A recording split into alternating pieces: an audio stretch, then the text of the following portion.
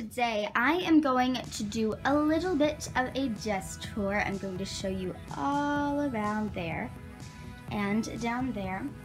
But the reason why I did this because I mentioned in the last couple of videos that I was going to show you around, and I feel like I've gained enough of a following that they would actually care to know what my desk looks like. So yeah, so let's start. First thing that I want to show you is my Copic area. I already did a video on this topic of all of my Copics that are inside of this bag. My Copic collection, but yeah, I also have my Copic paper right here, and I have my hex chart, my Copic charts, and some scrap paper. Over here is where I place my phone. It's right here, and this whole contraption is sort of my tripod, but not really. Actually, what this is a couch footrest, sort of. We have a black couch, and this is what we used it for, but I use it now.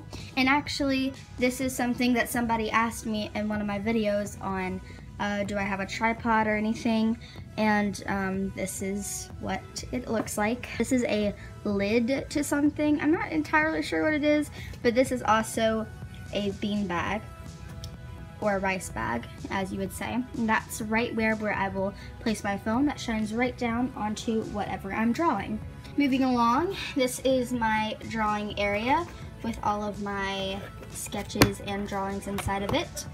Also, if you want me to do a sketchbook tour, please put it in the comment section because I feel like that would be pretty fun, but I'm not going to do it unless you guys don't want me to. I mean, unless you guys want me to, is what I meant to say. But yeah, so over here is where my paint, most of my paint supplies is. They don't have very much colors in here, but this is where my paint caps could be, and this is where all of my paintbrushes are. But this is also where my pen is, my signing pen that I sign in all of my videos, aka also my old multi-liner. That isn't a multi-liner, it's just a pen, but yeah, so this is also just a little bit of an inspiration, something just to put on my desk, because that's nice. And this is a desk lamp that whenever I turn it on with this little knob thingy, it shines right down onto my paper, which is a great lighting for whenever my phone is right there, shining down on there. So yeah, right over here is where my watercolor set is. I did one picture on it before, but I do like this set and I do want to keep using it more often. I just haven't gotten around to doing it because I just find Copics more fun, I guess. This is my drying paintbrush rag. I don't really know what to call it, but I would use these two rags to dry my paintbrushes with if I needed to. And over here, right next to my desk lamp, is my custom-made colored pencil case where red, orange, yellow, green, blue, violet, and other colors, skin tones, and blacks and grays. But I made this entirely out of cardboard, and that's what I did yesterday, and I spray painted it black. I think it turned out really, really good, actually. I'm very proud of how it turned out.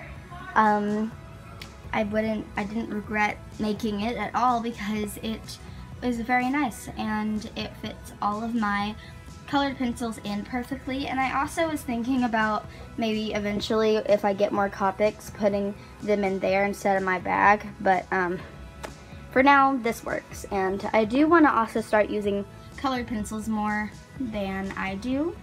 So moving on along is under my desk. You can see the little plug thing where my desk lamp is. And this is just where all of my art supplies sets are. I did a review of those also in my art supplies haul that I did of all my go-to art supplies. Over here is just random art supplies like crayons, oil pastels, and stuff like that. Over here is a little case of where, well, it's not really a case. I think it's laminated. Is that what you call it? Yeah, I think so. And then here's some cardstock under it if I want to do something that needs thicker paper. Over here is all of my drawings. As you can see, that's my cupcake that I did in a video and everything.